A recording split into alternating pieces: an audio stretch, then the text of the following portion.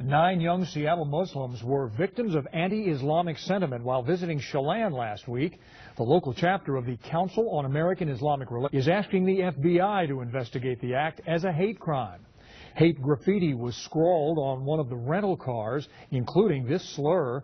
The car was also scratched across from one entire side. One of the victims spoke out today about the experience.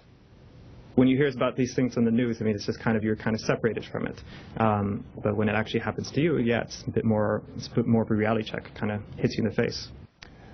The young Muslim victims think the hate incident may have been triggered by a group prayer in a public area. The executive director of that Islamic relations group says acts like this are part of an anti-Muslim trend in American society.